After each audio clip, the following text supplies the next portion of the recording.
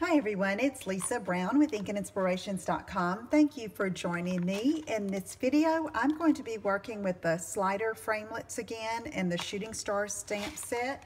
In a previous video, I made this little shooting star card. It's so fun to make.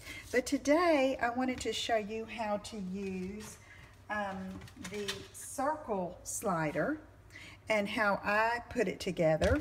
I had never done one before, so I just played with it until I got it to work for me. So I have a Delightful Dijon base cut at 4 1/4 by 11, and I scored it at 5 1/2 and folded it in half. Then I have another piece of Delightful Dijon, and I cut that at 4 by 5 1/4. And I needed a pretty background to frame out my slider. I'm using the little honeycomb and the honeybee. So I opened up my new pack of Scenery designer paper, and it has some beautiful photograph prints in here, and just flipped through and found what I thought would be perfect, this little field of dandelions. So I cut that piece to 4 by 5 1/4 as well and mounted it on top of that Delightful Dijon piece. So I'm going to get the big shot, and I'm going to try to make this a little bit shorter than I did yesterday's video because I've done most of my stamping. But I want to show you here where I'm placing this. I had the best result for this size card moving this circle close to the top, but not all the way to the top, okay? And really, it's trial and error. It was with me, and so we're gonna go with it. And this is the first one I've done with the honeycomb and the bee, so we're gonna see how this works. And I try to center it, and then we're gonna just run it through and cut it out. So it's cutting through both of those layers, the designer paper and the Delightful Dijon. Okay, move that out of the way, and I'll show you what we have here. And it's cut through those layers. You don't need this piece. We'll put that aside. And then you have this left. So you have this circle center, okay? And this is our card base, so that's going to mount here. But we can't just glue it down. We have to use our little foam strip adhesive. So I thought I had prepped some here already, and I did.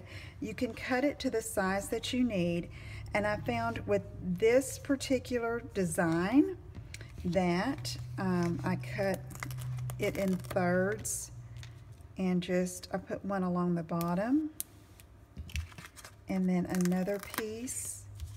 Not too close to the circle because you need room for that little bee to spin around. So I'm just going to try that. And then I don't have a lot of room at the top here. So what I decided to try was to take some shorter pieces here and do this. Okay. And that worked on my other card, which I'll show you in just a minute. Okay, so now let's take those papers off, and we're going to center that on the front of the card. And I also found that I liked for the card base to complement either the cardstock that you've cut for your slider or to complement the designer paper. Okay, so I want to make sure I have that open at the bottom like it's supposed to be, and then I'm just going to adhere that where there's that border around the edge. Okay, so there's not a piece there, but I found that this held it pretty well, okay? If you need, you might put another tiny piece here, but let's try this and see. So now you have your center circle piece, and you want to leave an even space around the edge there and yet not get too close to the edges. So we're going to use some pieces again here in the center, and let's see if I can find my scissors. I'm going to cut another little piece here. I'm having so much fun playing with this bundle. If you buy the Shooting Star stamp set and the Sliding Star framelits together, you get a 10% discount. So head on over to my blog and you should be able to find the link to the online store. I do have links in the video description as well. Okay, so now I have that, and I'm going to take the little the beehive, and I'm going to not put any dimensionals on it because I'm hoping it doesn't get in the way of my little bee. So I'm going to do that. And now we have to make our little piece that's going to slide around. I'm using coins, pennies, because I don't have any, what do you call them, washers. And so I just put a dimensional there, and I trimmed the dimensional so it doesn't have any of those pointed hexagon edges. And I'm going to layer the other penny on top. And then I have the bee that's in that set, and I colored it with the Wink of Stella Gold and the clear, and then a little bit of basic gray there on the stripe. And I've got one Stampin' dimensional there, and I'm going to center that. And you try to keep my pennies probably are a little big for this particular image, so that's where the different size washers will come in handy, but I have found it works okay. I wasn't going to let that stop me from playing with this set and this die.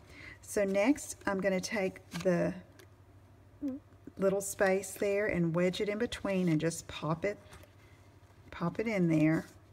And now let's see how we do. Yeah. Oh, that is so fun. I love it. Okay, it worked. Yay.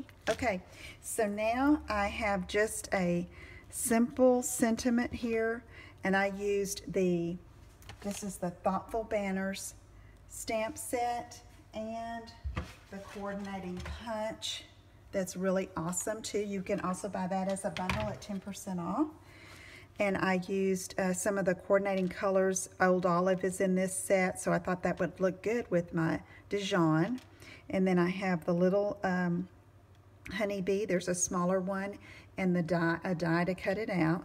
So let me take that, and I'm going to be sure to put it toward the bottom here so that the bee doesn't run into it and it get in its way. Yay. Okay, so now I have one more little honeybee cut out, and I've got a little glue dot behind it, and I think I'm going to put it right here. And there we go. I probably could do another one and maybe put it like several flying around. You just don't want the little the image edges to run into it. Okay, so I'm really happy with how that turned out. It's so cute. Okay, here's the one I did first, and this is another beautiful print from that Serene Scenery stack, and I did it the same way. And then I did the world, and oh, that is so fun. And this sentiment says, "You're out of this world." Now the sentiments are from that Sliding Star set. It goes with those images perfect. Okay, I really hope you will try that. Give it a try. It's a lot of fun, and I know that whoever would receive these cards would really love it. So if you need any help with anything, let me know. This is Lisa Brown, Stampin' Up! Demonstrator with InkandInspirations.com. Thank you so much for joining me, and I'll see you again soon. Take care. Bye-bye.